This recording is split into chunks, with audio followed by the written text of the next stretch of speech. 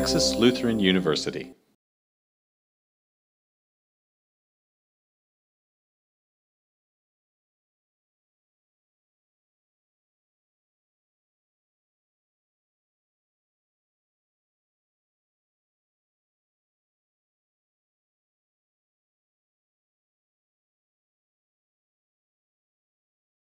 Welcome to the first regional conference on pedagogy and learning. And this is the beginning of an idea that we hope will spread across the region of South Texas.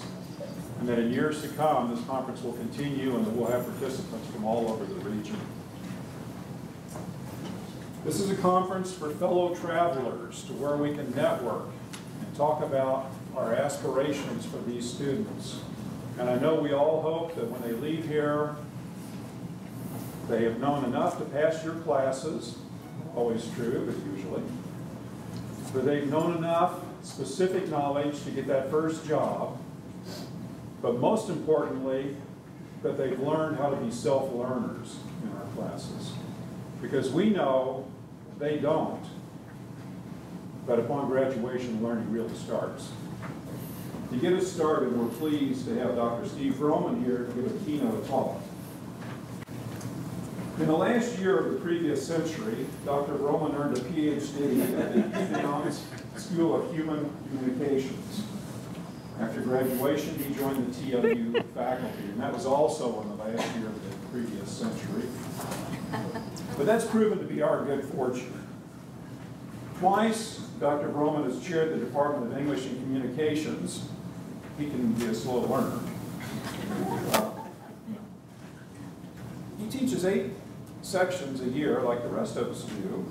He's found time to publish scholarly articles, to write chapters in books, and in fact, to write several textbooks in their entirety. He presents at numerous conferences, and in November of 2014, he has been invited to give a TED Talk. And that's available online if you haven't seen it. And if you haven't, I urge you to Google Dr. Vrooman's TED Talk in San Antonio and see Our Brains Are a Twitter. Dr. Vrooman, in a slightly different context, I assure you we are all a Twitter, waiting to hear your keynote address, which is titled, Teaching is Persuasion. Join me in welcoming Dr. Vrooman. Teaching is a lot of things, and I'm here today to try to problematize what we think teaching is. But there's a lot of things teaching could be, and you've heard from Dr. Sieben that what I'm interested in is this idea of teaching as persuasion. We often think of teaching as information, and I think that that puts us in kind of the wrong sort of vibe for what we might be able to accomplish. And I'm interested in what problems we could create if we think about teaching as persuasion. So I don't have solutions for you. That's what the rest of you who are presenting the rest of the day get to do. I get to cause problems and sit down. So if you're with me to cause some problems, we are going to cause a few specific kinds of problems. So the nature of the problem is here first, and I know that looks like somebody you know. It's not. The second area there is persuasion, as you can see, sort of Don Quixote there, surrounded by sad arrows. And the third section is possibilities. I know that kind of looks like a bad version of the Deathly Hallows, but we'll get there. So let's talk about the problem. And first, yes, that's not him. But as he indicated in an email to me, if that guy ever killed somebody, I mean, he's afraid that he'd have to go on the run. These are internet memes. Internet memes are where what they do when they're not doing our classes, they're creating humorous content for us all to see. So what I was interested in is how do students respond to all the different ways that we teach? I have a feeling that most of you have like a tribal identity with one of these. This is me. I'm a flipped classroom person, right? All I do is discuss, and I'm brilliant at it, And maybe some of you do a couple of them, but, and I understand that these cross-apply. You're thinking about all the ways in which these 6 categories mix, and then I'm totally wrong about this. I know Olson's thinking that. But let's just pretend for a second that these might be kind of separate as methodological things. We know what lectures are. Slide decks is the current kind of like Terry Price style lingo for PowerPoint, because it includes keynote, so it's more open. Anyway. Discussion, small groups, high-impact courses, flipped classes, and they connect up together. But I'm interested in what are the students. This is the problem, is the students don't buy any of this. So let's see. This is the first world problems meme. They just expect that our lectures are going to be boring. I mean, that's what you expected this morning, right? I mean, that's why you have so much coffee. They think that we're bored. But what I'm interested in is those other 5 categories, which are the things that we're supposed to do to be innovative teachers. Like lecture's not innovative anymore, you know, like maybe 600 years ago, right? So we're like, we need to do something innovative. They just expect us to be bad at lecture. Think about the tone that's going to happen in some of these others when they evaluate our other teaching methods. It's not just that you're bad at teaching anymore. It's that you're actively anti-teaching.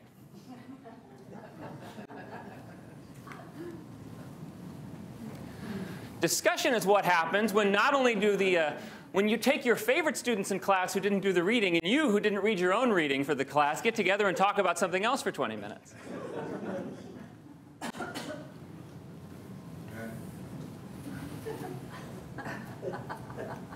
You can see the recurrent theme. You do what we call high-impact practices because you don't know how to teach any better. The students are sure that this is why we do this. And many of you have felt this blowback from students. So this is a problem that we have to address in some ways.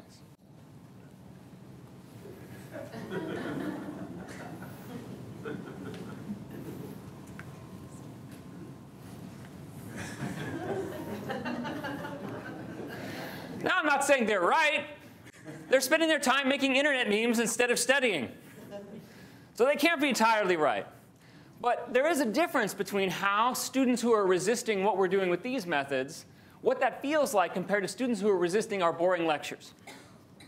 And I'm interested in what we would do about that problem if we were interested in reaching them.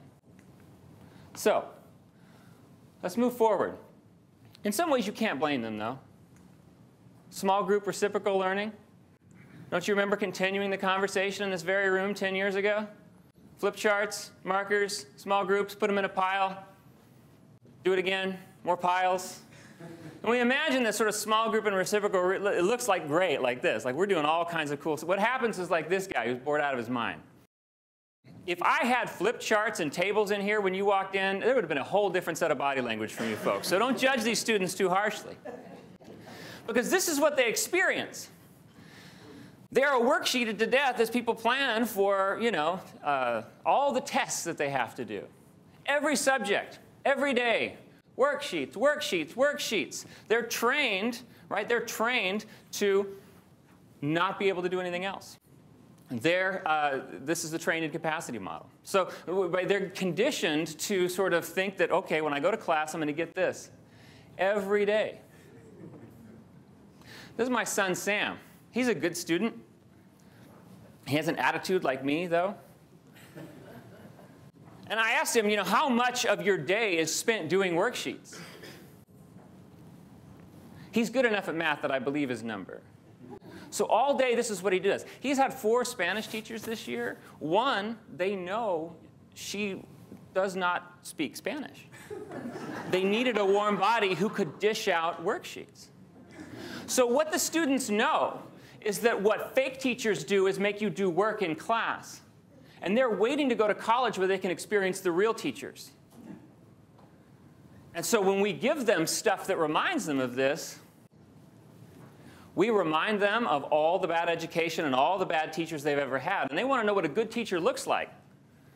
And you give them reciprocal group work at the beginning of class. And they don't know whether you count. Right? So I'm not saying not to do it. But I'm saying that we have to think about it in a different way. And this was taken off the TLU Yik Yak 3 weeks ago. So our students are assuming that if we're doing innovative teaching, it's because we simply are incompetent at anything else.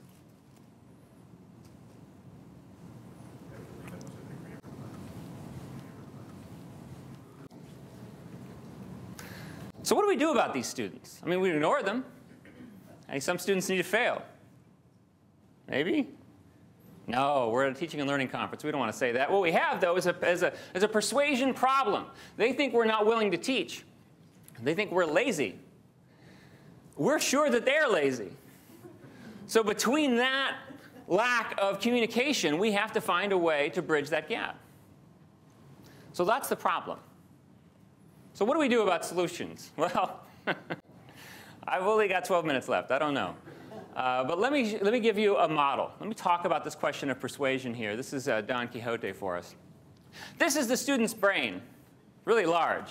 In fact, it's probably more like that, right? That's how we think about it. You know, kind of, ravenous, sort of monstrous and horrifying. And here we are, sadly, tilting at windmills, slightly delusional, to still be doing this after all. Anyway, we're trying to reach them. How are we going to get our stuff across to the students? So what are we going to do? Well, there's a variety of theories of persuasion and how this works, right? If we think about teaching as not only do you have to convince them to listen, which we kind of know about intuitively, but given what we just seen, there's a huge gap in terms of what we have to get over in order to get by with them. This is the elaboration likelihood model, also called the heuristic and systematic model, and it's a model developed in advertising, but it's been studied for 30 years in a lot of different environments. And the argument is that there's two modes of processing, central and peripheral. Central is logic. You're thinking. You're processing the information. That's what we want them to do, right? Unfortunately, huge amounts of persuasion take place peripherally. These are, to use other language, heuristic cues. This is Tiffany C. world. We're cognitive misers. So heuristic cues are things like if you're funny, I like you, right? If you're tall, I respect you. Things like this. So they make these simple judgments about us. And like you give them a worksheet, and now therefore you're the worst teacher they ever had in high school. And so they make these judgments. So ideally what we would want is we would say, hey, we need to get you over here thinking, because that's why we're here. This is school, right? You should be thinking. But the problem is it's not possible. You can't get people to centrally process information and leave all the heuristic cues behind. You simply can't. If you look like a Muppet, you will always, and that guy does look like a Muppet, I am sorry. But I mean, if you look like a Muppet, you will always look like a Muppet to them, and you just have to own the Muppet. You can't separate it. The best you can get is parallel processing, and it turns out that the two things that determine whether or not we can parallel process are motivation and ability. Do you have the capacity, ability-wise, to deal with the information I'm giving you, and are you motivated to deal with it? And our problem is we often don't think about that motivation picture as much as we can. We think, I'm here to teach, and they should just love that. I'm not here to pander to them, as if there's something besides pandering. And so because we focus on ability when we think about these things, we design our courses in these sort of weird ways. So you think about lecture. Lecture is entirely an ability-based sort of function. We lecture because people don't read the book. They don't have the ability to read the book, according to us, so therefore we lecture them to explain the material that they can't be held responsible for dealing with on their own. But we end up in this sort of vicious cycle here. If I'm lecturing you because you don't understand the material, well, how do I know that you have the capacity to understand my lecture? I'd have to lecture you about the lecture to get. So you end up with this sort of trouble, and you throw around on this sort of like sad sort of solution. You end up with this question of operant conditioning and training capacity again. To what extent are we training the students to never read because we will help them with the lecture with all the convenient PowerPoint slides that will load up to the eraser site later so they can study for their test? We're training them not to read. We're training them not to listen to us. Slides available. See you at the final.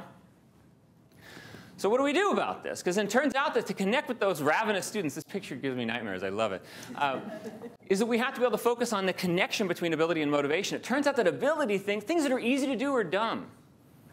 We don't like easy. Easy is not fun. What's great? What's great is stories and jokes. Those are complex, right? What's easy is sweeping the floor. Or we don't often are motivated to do what's easy, but motivation is difficult too. Some of you would say, hey, you know what, I lecture to give them my passion, right? Because they will connect with my sort of ineffable amazingness and somehow sort of connect with what I do, and that will enliven it all, Dead Poet Society for them. Trouble is, I'm not sure that happens. I don't doubt that there are some who know neither physics nor mathematics very well. That puts a considerable challenge on a speaker who is going to speak on the relation of physics and mathematics. A challenge which I, however, will not accept. I published the title of the talk in clear and precise language and didn't make it sound like it was something it wasn't. It's the relation of physics and mathematics. And if you find that in some spots it assumes some minor knowledge of physics or mathematics, I cannot help it. It was named Richard Feynman has a Nobel Prize, so if you're like, hey, I'm a better lecturer than him, are you sure? At the time, these messenger lectures were a gigantic, had a huge impact on the teaching of science. He's reorienting sort of the basic ways in which you teach physics in terms of its order, and then his approach to telling jokes, right, was it was drawing in people, they would sort of like double the size of these lectures over time.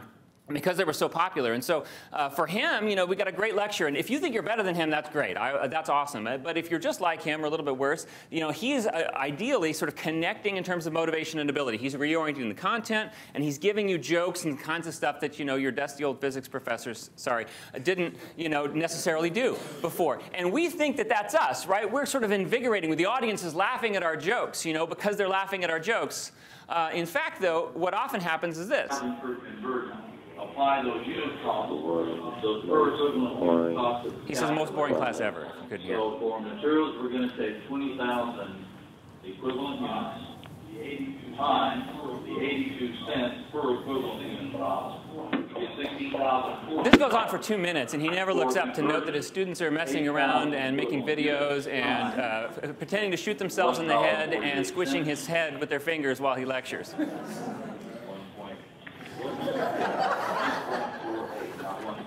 My question is, how do you know that you're not that guy? How do you know that you're better than Richard Feynman? I'm not sure that you do. Because it turns out that we just rationalize.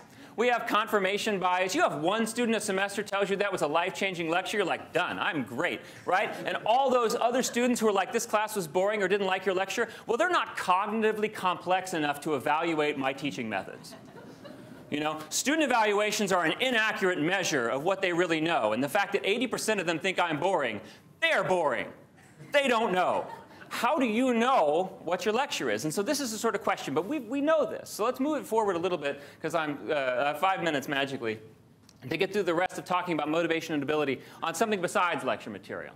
What do we do if we're moving over into these areas? And we often think, hey, if motivation and ability are the key, these things are all about motivation, aren't they? They're fun. They're doing activities. They're playing games. They're speaking. They hate it. And it turns out that this is all about ability. When you look at the research on high-impact practices and flipped classrooms and discussions, they all indicate that these are really good in terms of raising test scores. Not that students like them. Now, there are some that say that they like them, but not as many as you would think. These are also about ability. And we end up with this sort of like doubled level trained incapacity, where they think you do this because you can't teach, and then when you try to teach, they're like, oh, yeah, you're right, you can't teach. And then they can't listen to you anymore, and they're not. And you end up with this terrible thing where you meet the student in your office in March. And you're like, we just never connected. And, you know, OK, so we got to fix that. So let's move on. Mark Twain tells a story about a teacher going back to class and saying teaching is like heaving 35 corks underwater at the same time. Right? You heard this story. This is a question of motivation and ability, not just for them listening, but for you creating your content. And so how do you deal with this? How do we avoid these sort of spirals of uncertainty that we usually get about the question of how do we increase our students' ability, how do we increase their motivation, and we have to do them at the same time, and we should turn it into something different, right? Something a little with a better font, for example. You know, instead, let's think about this as complexity and simplicity. I already said sweeping the floor is boring, and jokes and stories are more fun, like Mark Twain's sort of cork thing. Our job is to try to rebuild these sort of circles and think about the classic Venn diagram that you hate and say, well, how do we build something in the middle? How do we approach it with simplicity and complexity at the same time, regardless of our methodology, so that we can try to push the students to bridge that gap between us and them in terms of their attention? Remember, they think we're lazy. Even though 700 studies indicate that everything is better than lecture. Everything. I read one yesterday that was students reading text on the internet and taking a test is better than lecture. Like, it's not better than it. The only thing worse than lecture is PowerPoint. There are some studies that indicate that with PowerPoint you learn less than if you were just speaking, although the students like it better because they think that they're learning, but they're not. You know? So, I mean, we know that we are not lazy because we're doing complex teaching.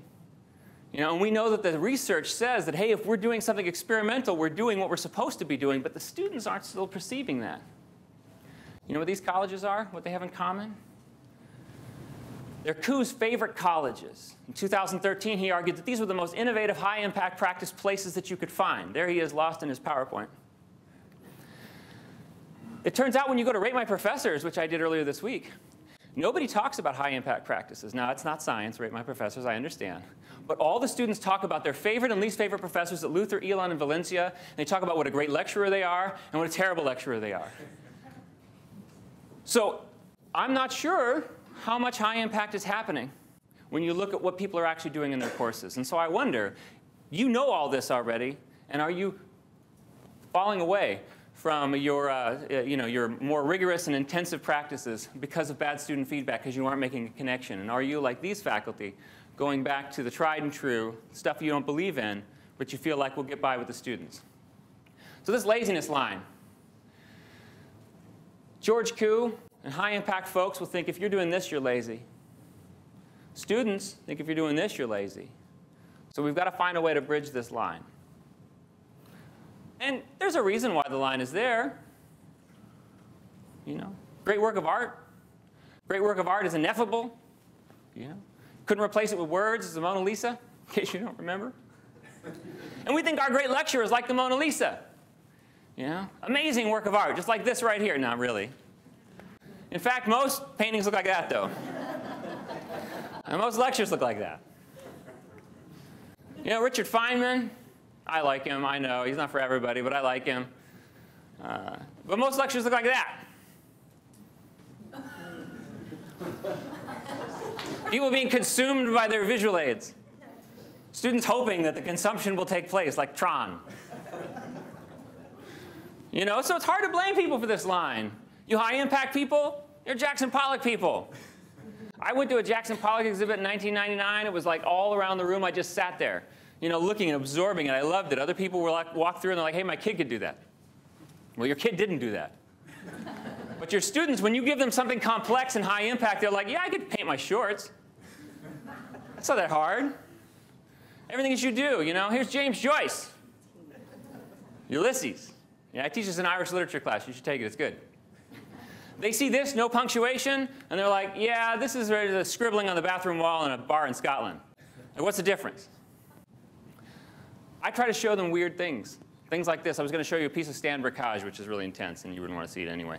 But from a high-impact perspective, that's how people are seeing it. From a low-impact lecture perspective, that's how people are seeing it. So we need to sort of find a way to take what we know about persuasion, and I know I'm out of time, but I have a couple more minutes, to talk about some directions towards we might think about solutions. And you have to think of these solutions. I can't do them for you. You're probably a better teacher than I am, which is evident after this speech. So let's talk about this line and how we're going to fix it. And what I'm interested in is being able to draw connections between these two things and sort of fill out this Venn diagram where we have to be able to do both the simple and the complex at the same time in such a way that we draw things in the middle. And how do we get to it in the middle? Remember, we're thinking about this in terms of these ideas. They're thinking about it in terms of these ideas. Now, we spend all of our time, I think, when we try to become a better teacher, convincing the students that they're wrong about this and it's this instead. But if you look at the sort of matrix here, they don't have to be right or wrong. Whoever's right about this, all we have to do is find the middle. And it ends up the same. So how do we find the middle? What do we do with this middle? Here are our teaching methods. And I have 4 simple suggestions. And I don't think they're going to work, but they're designed to sort of provoke you to think further about what's going on. There's our student, sad in the middle, lost and alone. It looked really aggressive before. When you shrink it down, it looks sort of like sad and like filled with ennui. First, I think about lecturing at least once. Prove to them that you're not their high school teacher, that you actually have the capacity to get through a 50-minute lecture, but you've chosen not to lecture because you know it's not the best way to do it. And a lecture isn't the 15 minutes of here's what's due next time and here's how you have to turn it in at the beginning of class before you get to your high-impact work. Like, see if you can get through material to show off to them for a second and then stop showing off. I don't know if Dr. Bollinger likes that idea, but it's an idea. Because this is what they think a good teacher looks like. You've seen Dead Poets Society, right? They do a lot of stuff. They go out on the moors and they go into a cave. But what people remember about Dead Poets Society is Robin Williams performing in the front of class. They want to see that. So you have to train them not to see that if you want to do something else. And just like Picasso, Jackson Pollock, you're painting that way because you can't paint any other way.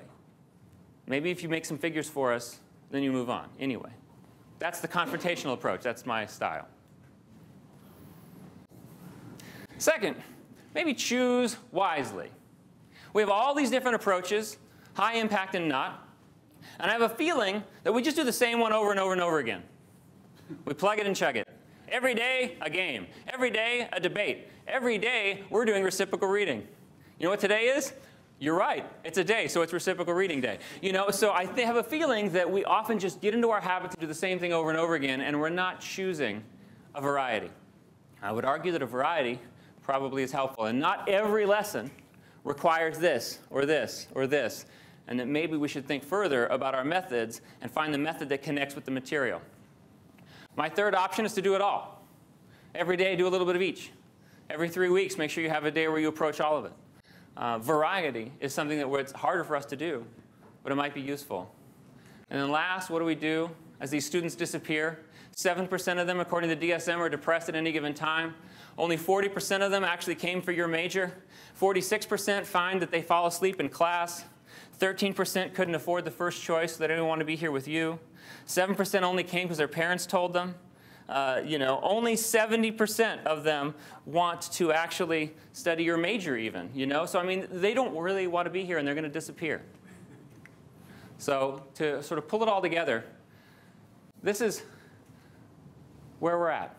We want to try to find a way to pull these things together. And I had a lot of ways to make sure that this made sense at the end, but I can see you running out of time.